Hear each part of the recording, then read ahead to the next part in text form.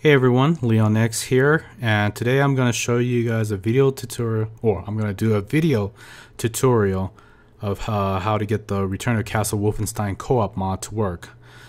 I've been getting a few questions about this recently, and I decided to do a video tutorial that hopefully will help you guys out. So pretty much the first things first, just make sure your games are installed. Make sure you have the latest patch. The patch that I just patched up is a 1.42b. So yeah, that's the patch that I'm using, 1.42b. And just know where your Wolfenstein folder is installed. So pretty much for mine, I chose the default. So it's C drive.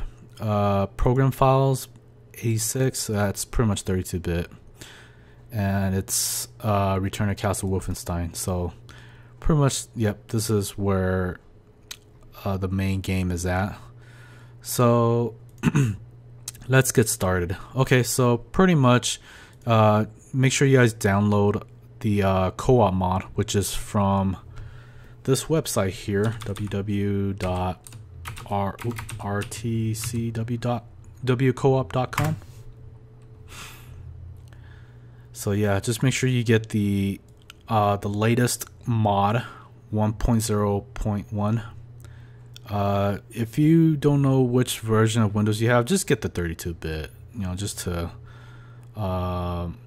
just to make it easier on yourselves. Or if you guys know which OS you guys are using, here's the rest from Linux to Mac and things like that. But if you're on Windows, just get the 86, the 32-bit version. So okay, so pretty much once you get the mod, so I'm just gonna minimize that. Okay, so here's my mod. So pretty much when you unzip this, you should see these files here when you try to unzip. So pretty much what you want to do is just drag this whole thing here into your main Return to Castle Wolfenstein folder. So just go, my default is C, program files to Return to Castle Wolfenstein. You just want to drag this whole thing in here and just let it overwrite everything. So I hope what I mean by main, I don't mean like this folder main here. I mean the main directory to the Return to Castle Wolfenstein. So once you got that, just remember, go to your zip file for your mod, drag the whole thing into. I want to make this easier. So just highlight this whole entire folder here, drag it into your main directory of the Wolfenstein folder, just like that.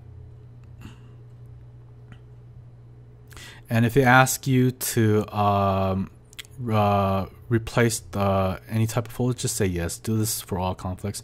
Oh, before we do anything else, turn off your antivirus. For some reason, your antivirus will detect one of the files here as like it's not safe, but ignore that. Nothing on the folders here are not harmful or anything like that. So just turn that off. Okay, so let's get on with it. So if it asks you to overwrite any existing files, just say yes. Do this for all current files. Say yes. Move and replace. Yes. Do this for the next 5 conflicts. Say yes. Move and replace. And if it asks for admin permission, just continue. Okay, so once you got all the files in,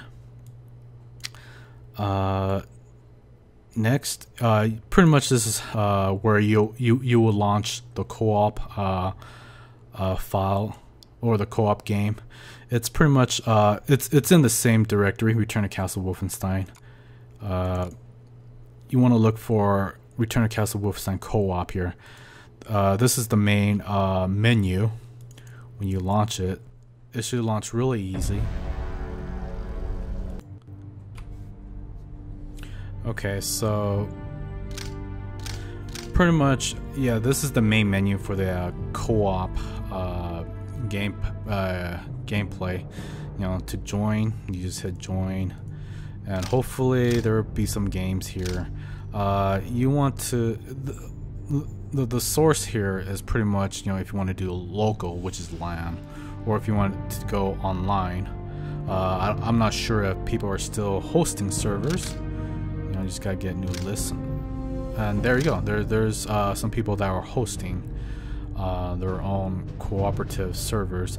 I'm not gonna get into the how do you create a server online, due to the fact because everybody has a different router, and pretty much I can't really help much about that. You have to really know how to know your own router, get into your router, and change ports or port forward the correct ports for it to work. So I'm not going to get into that, but this is pretty much how you get into the online co-op game servers. Just make sure you're on the source master coop.com thing here. And if you want, easiest is LAN. If you want to play LAN, just go local, and then just do your usual create server.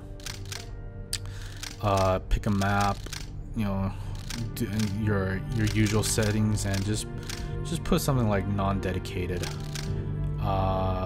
game type, things like that, and then you just start the server. And yeah, so pretty much there you go. And then I think, I'm not sure, but let's see if I can launch another one.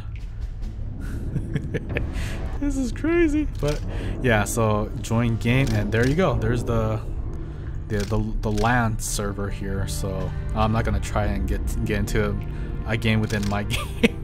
But yeah, something like this should pop up on your LAN server, source local here, like that. So that's pretty much it.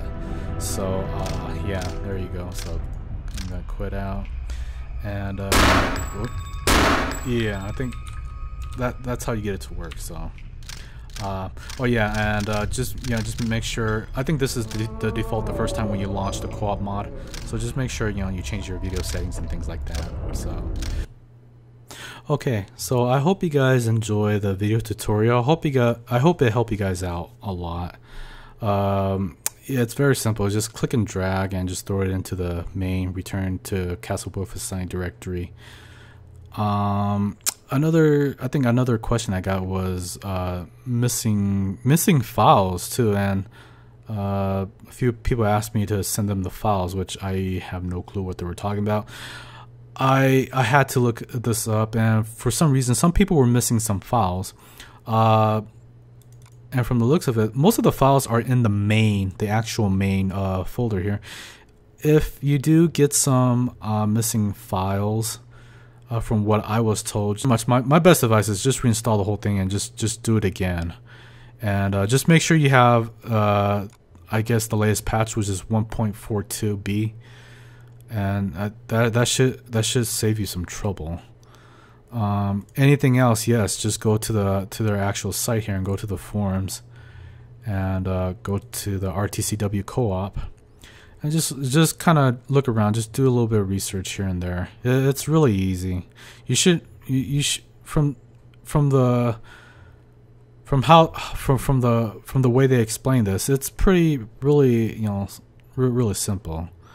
I'm not sure why a lot of people were having trouble. I was too sure if it was the antivirus that was deleting either some of the files here, or maybe it was an incorrect patch or something like that. But knowing that, it should be really simple. So I hope you guys enjoy the video tutorial. Please subscribe, comment, and share, and then check out the rest of my gameplay videos, and I hope you guys enjoy them too. And please ask any other questions. I'll do my very best to help you. This is an awesome mod. I just want to thank whoever did this mod, I mean, it's really, really awesome. I mean, it was a good thing that they did this. I would never thought it would make it to PC. I mean, I thought it was just gonna be on Xbox. The only thing I think they really need to do is just add the missing missions from the Xbox to the PC. That would really be awesome. But you know, knowing that this mod is already good enough as it is. But knowing that, you know, hopefully this video tutorial will help you guys. Please enjoy the game, and have a good day, everyone.